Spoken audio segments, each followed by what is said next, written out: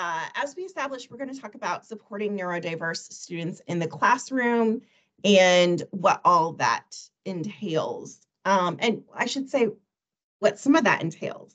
As I briefly mentioned, not everything's going to work for everybody. Some things might be really like feel bad for some students and work for other students that are neurodiverse.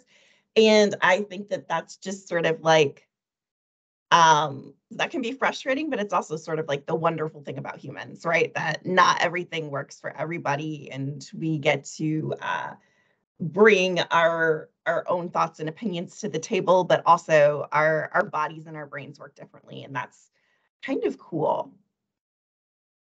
So again, I am Lindsay Vreeland. My pronouns are she, her, and I'm an inclusive teaching coordinator for CITL.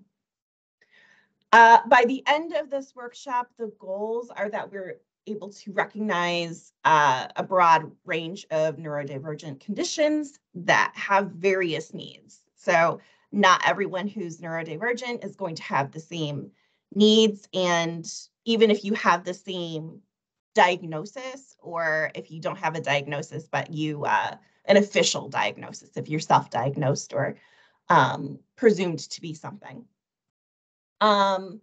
We're going to talk about developing strategies to support students and foster positive learning experiences for them, and learn ways to create courses with accessibility baked in from the beginning, and create courses where students are encouraged to advocate for their needs and to ask for things as they occur to them.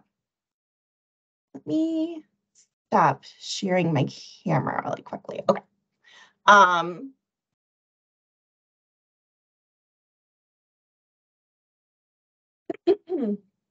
Excuse me. So what is neurodiversity? Something that comes up a lot is that people don't understand what neurodiversity means. And they lump it in with disability.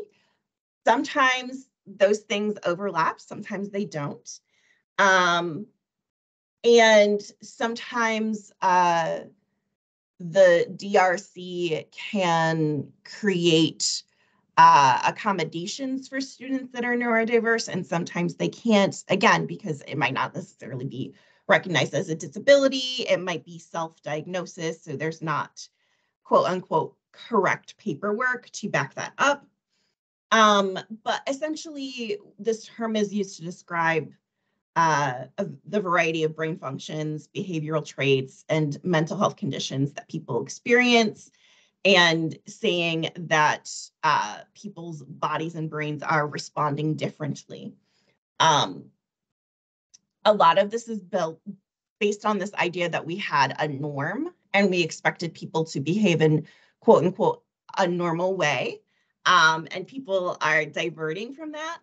But I think that like as time has gone on, we're thinking about this differently, we're understanding this differently, and neurodiversity and claiming that identity is not considered to be a bad thing anymore by people who have that diagnosis or claim that identity.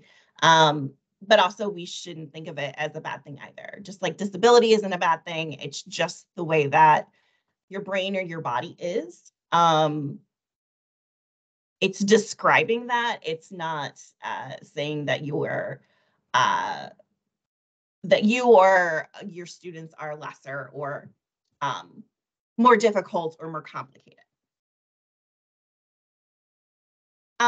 So we're seeing a rise in numbers of people who are neurodivergent recently. So 15 to 20% of people are neurodivergent, as according to what we believe currently. And we're seeing more people diagnosed than ever, especially over the pandemic with isolation, with people really having to step outside of what was their routines. Like we're seeing more people recognize themselves as being neurodiverse. And we're seeing these diagnoses because there's less stigma around it. We're seeing people that are comfortable taking on that identity. There's less masking going on. So pretending that specific things work for your body or work for your brain, people aren't doing that as much anymore. We are recognizing that a lot of people that are quote unquote high functioning or high performing, which are problematic ways of describing people, I want to acknowledge. But this idea that a lot of people are, especially in academia, there are a lot of us that were able to sort of like hyperfixate on reading our books and studying and fixating on our papers and our research and whatnot. And so we were able to skirt by diagnosis because we were considered to be good students and not necessarily a quote unquote problem in the classroom, especially. And that's where we typically saw a lot of diagnoses before. We saw them in the classroom. There's a greater awareness of behaviors that are associated with neurodiversity. And with the pandemic, there was an increase of stress and, as I said, a break in routine, which affected some people more than others. And we recognized some of those behaviors a little bit differently, a little bit more. And there's an increase of self-diagnosis. A lot of it goes along with social media, which is a blessing and a curse for many of us, right? But we're seeing this self-diagnosis and people understanding who they are and what they need in ways that can be super, super empowering, but also confusing at times. So I talked a little bit about this idea of being good students, and so maybe not getting diagnosed or recognizing your behaviors as being something that might put you into the category of somebody who is neurodiverse. But we glorify and normalize a lot of skills that come along with neurodiversity that make students appear to be good or dedicated. So hyperfixation, manic energy, insomnia, perfectionism, eagerness to please. All of those things are considered to be qualities of a good student a lot of times, but they can also be like very, very harmful for the people that are experiencing those things. If you have ever experienced mania or insomnia or hyperfixation to a point where you are experiencing the inability to sleep or to think about other things, that's very destructive to like your brain, but also to your body. You need to be able to be human at the same time and to sleep and to hydrate and to foster relationships. And at the same time in academia, we also tend to trivialize and dismiss students that are prioritizing their well-being, and especially when it impacts their productivity. So students that are choosing to sleep instead of turning in that paper at midnight. Someone who went and got food instead of coming to your office hours. Somebody who's working on their friendships and relationships or attending therapy or doctor's appointments during your class time. I mean, even things like hobbies and traveling home to be with family, they could disrupt what's going on in your class or students' ability to finish work for your class, but also those moments of escape can be very, very good for their brains and for them as like individual people. Ideally, someone's not regularly scheduling therapy during your class time, but also I think that we need to be aware that students have, limited schedules and they have like some very necessary needs going on that might make that happen. Some of us might be familiar with spoon theory. I've seen fewer people aware of fork theory, though. Spoon theory can apply to neurodivergent people, but is often applied to disabled people. Again, sometimes that overlaps, sometimes that does not. So the idea that you have a finite amount of energy for the day, so you only have X number of spoons. And once you give up those spoons for the day, you're done.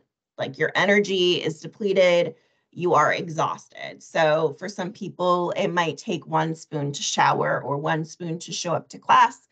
And for other people, that might be nothing that registers for them. All of their classes in one day might be 1 spoon. So this idea that the energy and the effort doesn't look the same for everyone. Fork theory is specifically something that applies to neurodivergent people. And this idea is that you start the day with 0 forks, and every time something challenges you, that stresses you out or makes you become very frustrated, you add a fork. So it comes from this idea of stick a fork in me, I'm done. So for those of us that are neurodivergent, if your clothes are uncomfortable, you got an itchy sweater, that might be 1 fork. If you have something physical going on with you, like a migraine, if you have to call about something, if you're hungry, if you have too much caffeine, if you have not enough caffeine, all of those things can really impact students' abilities to come to class and to be mentally where you need them to be to learn. So whether they're running out of spoons or they've got all of the forks they can handle when they come to your class, just be aware that students showing up to class is like amazing in and of itself. Ideally, we want them to be in a place where they can be actively learning and engaged. But sometimes they come to class and they are overwhelmed, they're shutting down, they need to reset, and there's not much we can do about that. But there are some things that we can do to make it easier for them when they come to our class and they're feeling those things. So regardless of students needing, like running out of spoons or having a bunch of forks, if we have students coming into our classes, if they know what's coming, if they've had assignments scaffolded for them, if they aren't being punished for making mistakes, especially on like assignments or, whether it's homework, if they read the wrong chapter, if they aren't being treated as lazy or that they're scamming, all of these things can really add up to make it so that students are more likely to be successful and so that they're more likely to be able to manage the workload of your course. And of course, we have to keep in mind that students have multiple classes, right? Even if they're not full-time, they're usually doing other things too.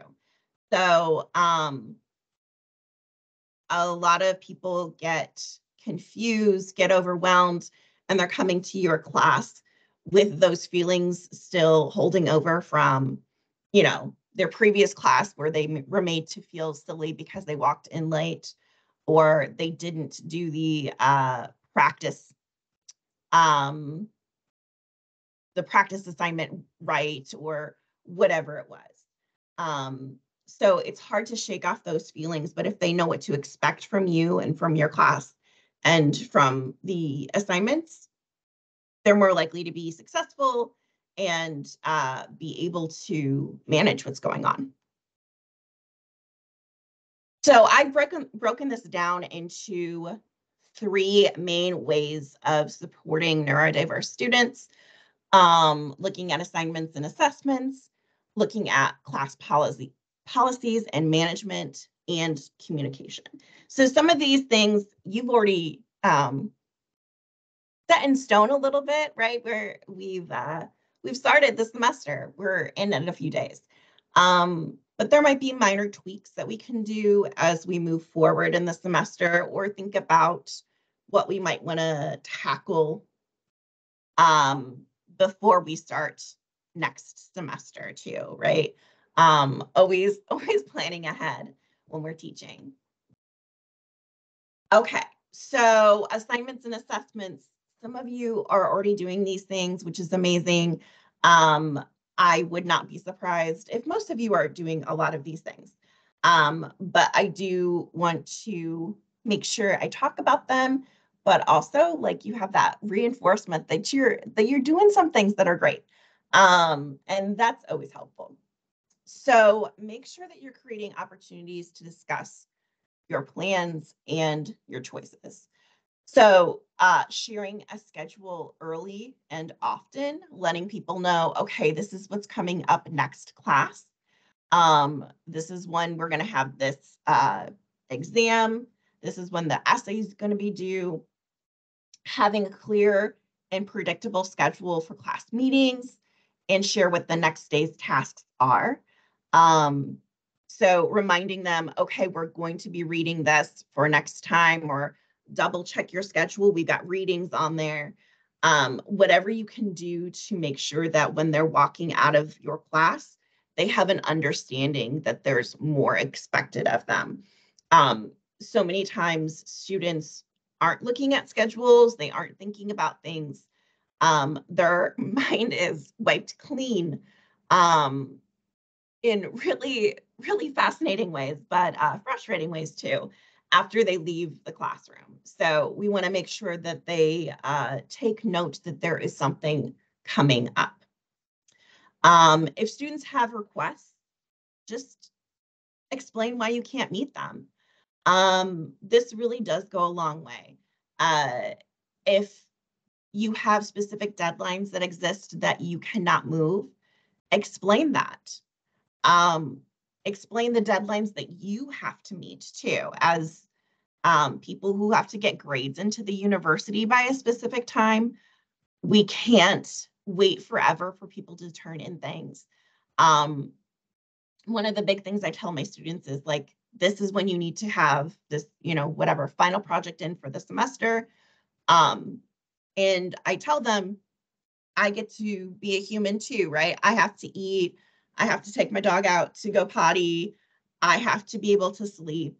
If you're turning in things, the night before grades are due to the university, I don't get to do those things. And that's not fair to expect that of me. So we have a mutual understanding of what's coming on for the semester, but then I also don't expect them to skip meals or sleep or not take care of responsibilities when they're turning things in for me either. And also if there's something you can't meet because you have an expectation of students, just explain that.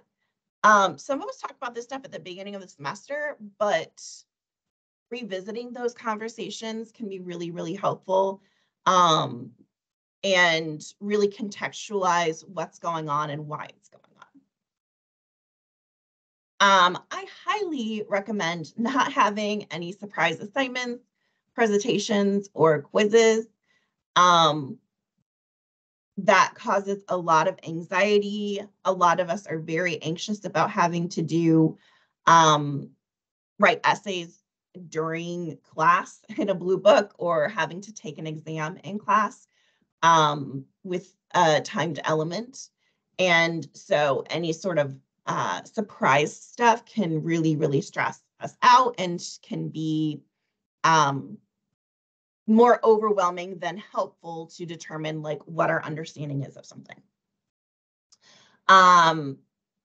If you are going to, if you want students to respond to specific things, you know, share those questions and directions so students can continue to refer to them. This might be something that only, you know, 3 students out of 50 in your class need, but it's really great for those 3 students that need them to have an understanding of what's going on and to be reminded, okay, this is the parameters of this. These are the questions that are going to be asked. This is what's expected. Make sure you're zooming in and zooming out. So hopefully you're scaffolding assignments and making sure that they understand some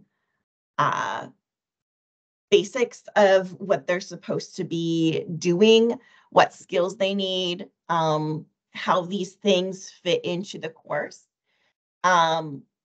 Remind students why they're doing the work that they're doing. Is it leading up to a larger project at the end of the semester? If you're working for within specific programs in the university, you might be helping students get certifications at the end of completing their courses. It might be acceptance into the next class. So contextualize that, remind them what they're learning and why they're learning it, because it helps them become motivated in order or focus on, you know, those specific skills so that they really just understand why they're doing those things. Otherwise, it becomes this idea of you're doing it because I told you to do it. And students in general don't always respond well to that, but especially for some of our neurodiverse students, they might just see it as busy work and not something that is going to be important in the long run. So not necessarily something that they want to spend their time on right now, especially if something else seems more important. And some of that stuff too might just be reminding them like this is worth X amount for your grade, so that they don't get caught up on tasks that aren't worth as much. Create opportunities for additional support. So students could create their own study groups or reading groups or writing groups, whatever is relevant for them. You can encourage them to do that. You can even create spaces for that, create an online room, create opportunities for you to attend that as well, so that you can answer questions as they come up. And also encourage or offer opportunities for body doubling or parallel work, where it's just maybe a quiet workroom where everybody can focus on their work at the same time in those spaces. There are so many students that just don't have quiet spaces to work on campus. The library is not quiet. Student center is not quiet. There's like one little space in Watson Hall, like that there are a couple desks off to the side that's like the quietest space that I've seen on campus. But if we don't give students time and space to work on things, they might find it really difficult to break their schedule up in a way that they understand where they can work on things.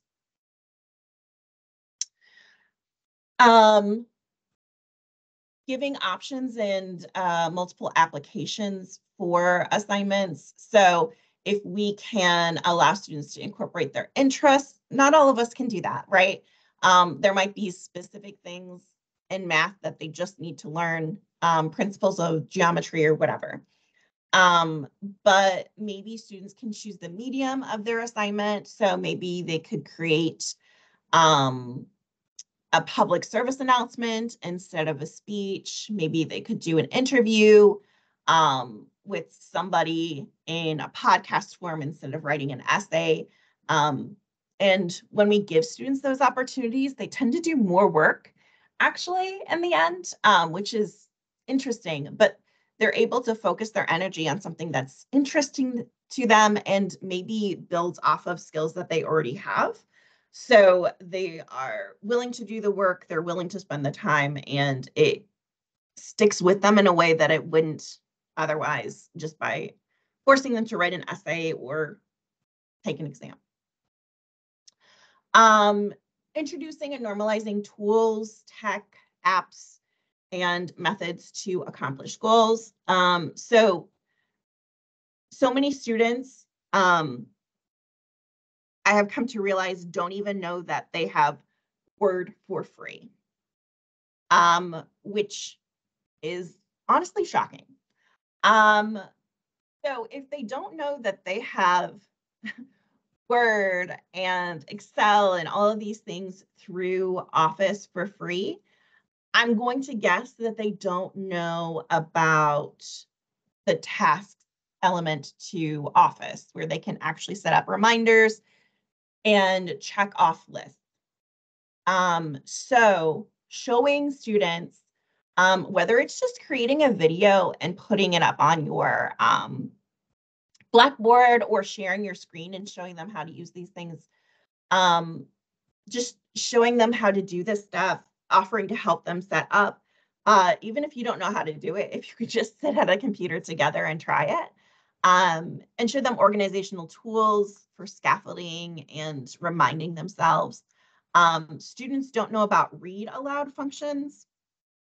So for some of us, reading large sections of text, it just does not stick in our brain. And so we have read aloud functions on the Office programs. And there's a program called Natural Reader for ebooks that works with PDFs and other documents. It's a free, or there is a free version of it and a paid version. I talked to another professor about it at the beginning of the school year. She followed up with me and said that her students love Natural Reader. A lot of them ended up paying for it, and they said it's worth it because if you have an ebook that doesn't have an audiobook version, they can listen when they're on the treadmill, they can listen when they're walking between classes, and it really helps them get through their readings in a way that feels like something they can actually focus on and something they can actually do. If you see that you have 50 pages to read, for some students, that just feels overwhelming. But if you can listen to them instead, that feels different. Showing students the organizational apps that are available. As I said, Tasks is available through Office. I use Tasks every day. Showing them that they can set up an Office or a Google Calendar. Even showing them how you organize your own is super helpful. There's also other organizational apps like Evernote, Todoist, Bear, Brain Focus that would help them organize their tasks and the things that they need to do if they don't like to make physical lists.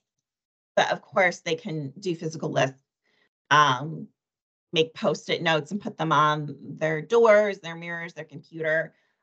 Just mentioning these things to students, I'm honestly so surprised that some of these things have never occurred to them.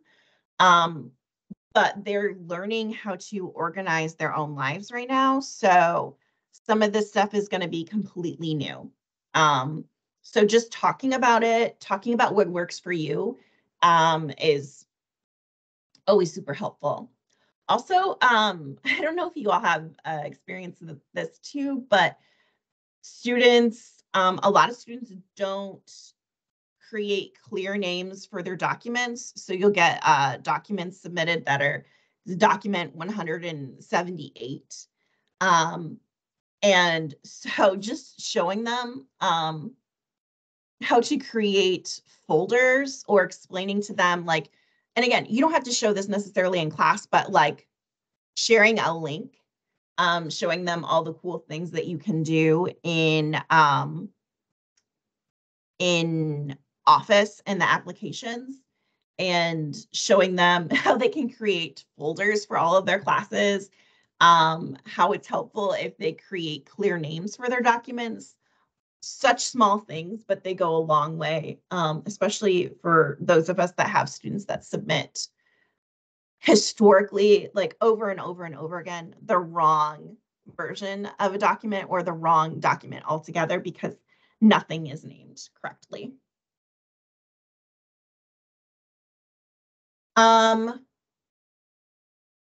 Making sure that we are creating opportunities for kindness and care. If you have assignment deadlines and students aren't going to be able to sleep to meet those things, yeah, maybe they need to manage their time differently. But making sure people know that they can have extra time, because it's like an actual health concern if they aren't sleeping. Just sharing that with students, creating opportunities for them to get extensions and not to explain why they need that is really, really important. I would rather have a student turn in something late than to end up in the hospital because they haven't been sleeping and they're experiencing psychosis. That derails my class and my experience with them in particular, more than giving them a 72-hour extension. Creating opportunities for mistakes and growth, letting students understand that the process of learning is not getting everything correct the first time, is really important. And also, maybe that's something where you allow them to do revisions or redo one assignment.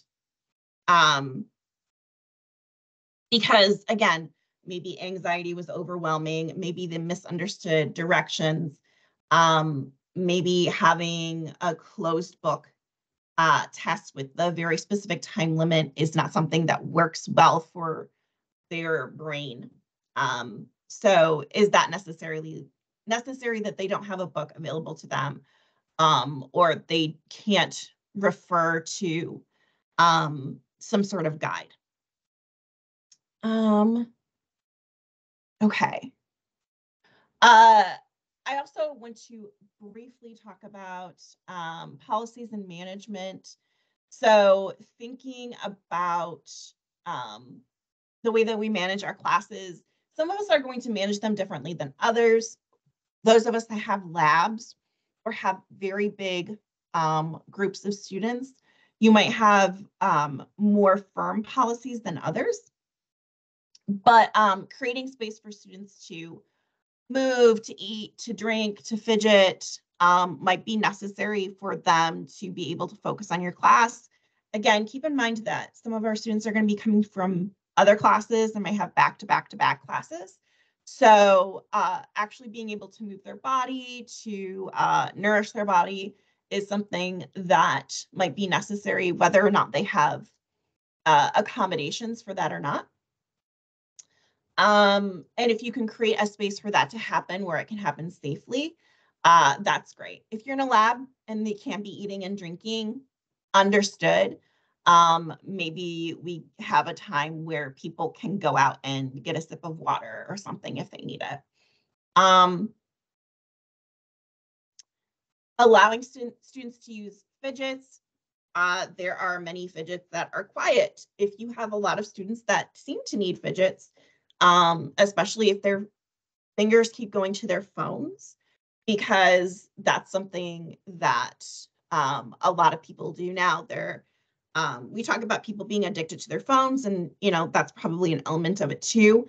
But a lot of us just want something tactile. So if you can have pipe cleaners in the class, or if you can encourage them to have something that is quiet. I have smaller classes, so I'm thinking about investing in some koosh balls because I'm a millennial and forever love koosh. But if there's something inexpensive that you can do in the classroom or encourage your students to bring in something for themselves, like do that, especially if it's something that is quiet. And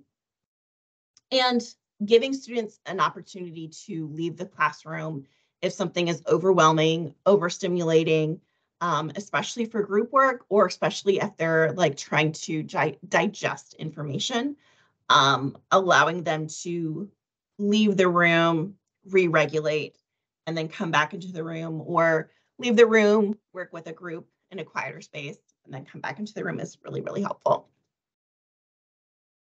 I think a lot of us have had classes where we've either been students or we've had students that want to talk all the time and might sort of dominate the conversation. And some of those students are neurodiverse and they're just excited to have someone to listen to them and to be part of the conversation and have a lot of ideas. So giving students space to talk if they want to talk is great. Just trying not to dismiss them, giving them a chance to talk to you after class if they're getting off topic or if they're making personal connections and that's not the time for it. Even emailing them afterwards and saying like, this is so cool. I didn't get a chance to talk to you about that, but let's catch up about that later. Just letting them know that like not shutting them down and creating a situation where they feel like they can't talk or that they're annoying is really helpful because a lot of times they are meant to feel that way. Let students be themselves. We have a lot of ego issues, I think, when it comes to managing our classrooms.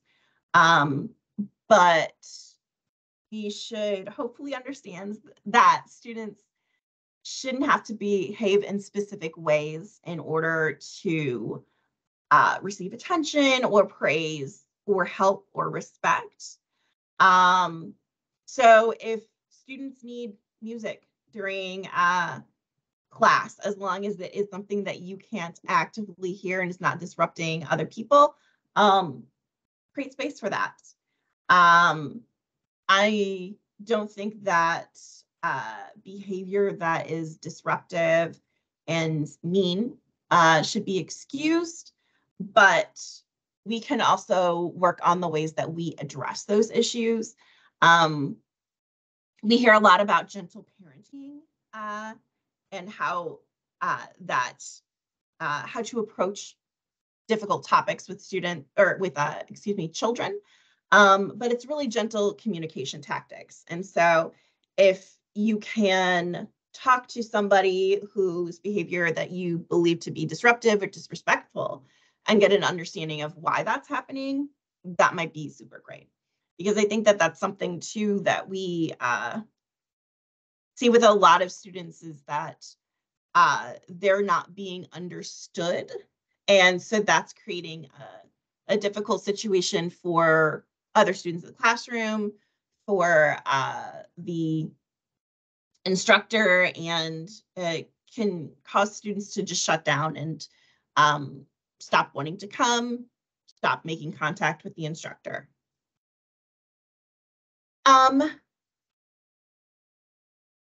Communication. Maybe some of these are seem pretty straightforward, but creating opportunities for students to connect with you in various ways and at various times.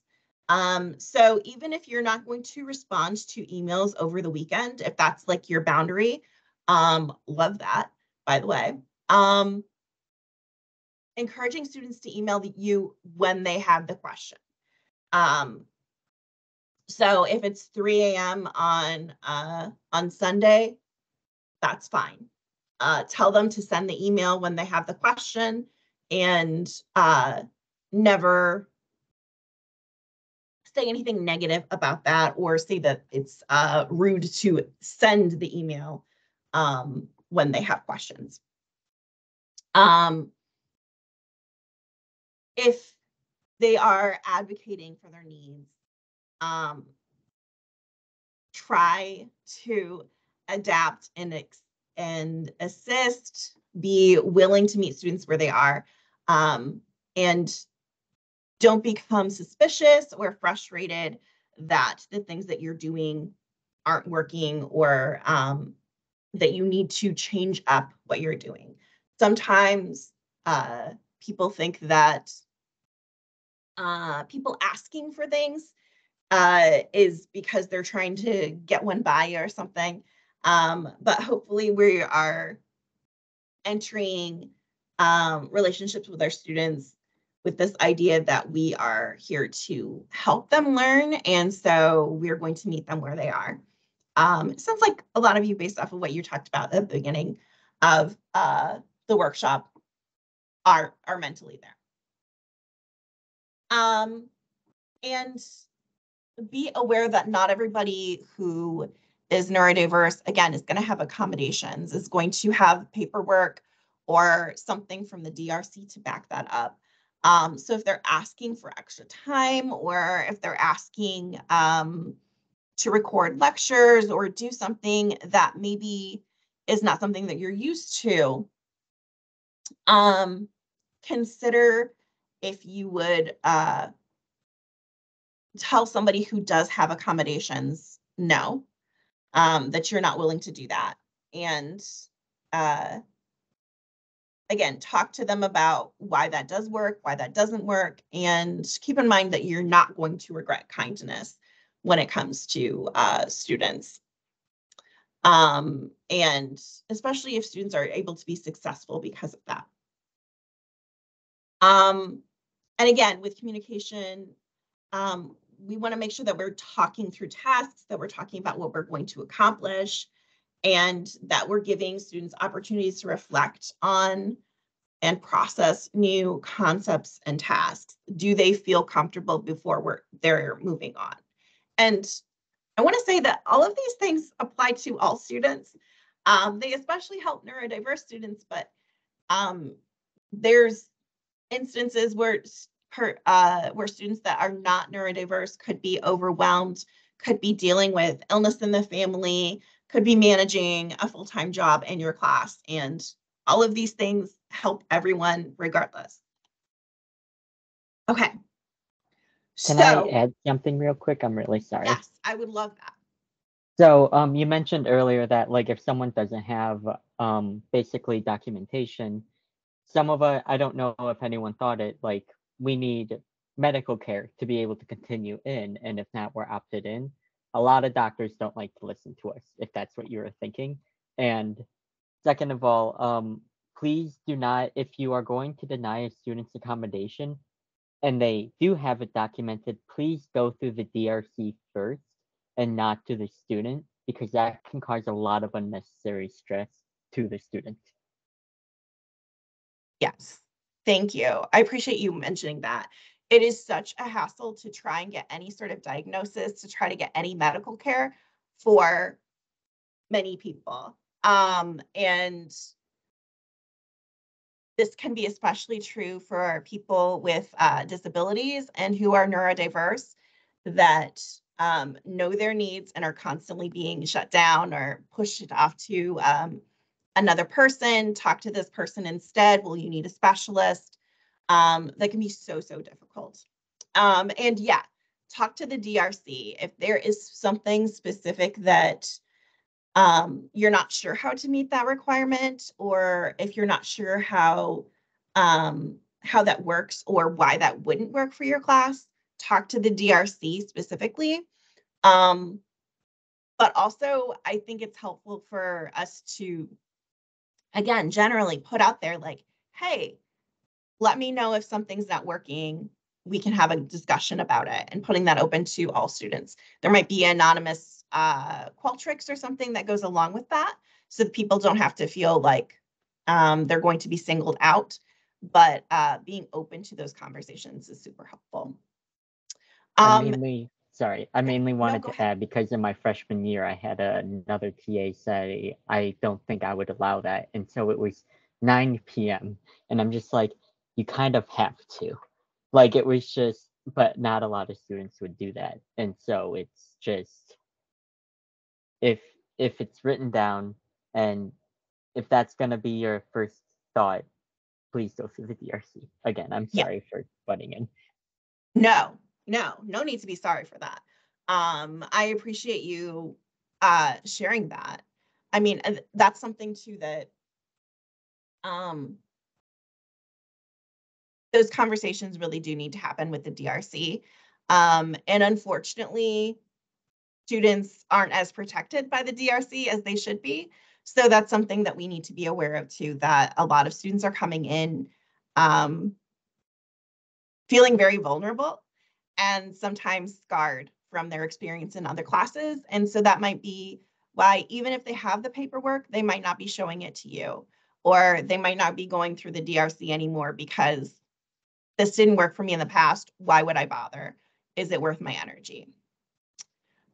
It's noon. I blabbed a lot. I appreciate you all being here. Please feel free to stick around and ask questions. I'm going to turn off the recording. And if you have questions, feel free to stick around. I